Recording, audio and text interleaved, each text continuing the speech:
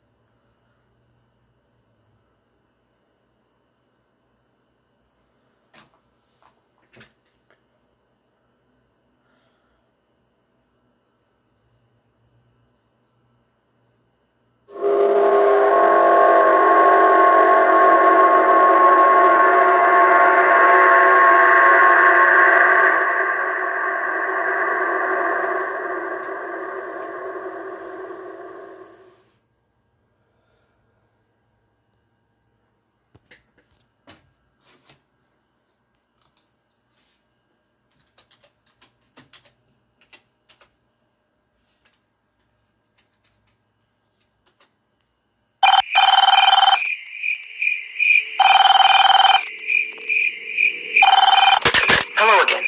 Imagine, today we learned the results of a survey of a guard with hallucinations. It turned out that everything was fine with him. When I met him, he disturbingly said something about the toy Croco, green crocodile. And if he comes, then, just like with Kitty, you need to keep the light on. I don't know what you think, but I think that this is utter nonsense. Well, okay. I need to go to bed. Continue to work. Good luck.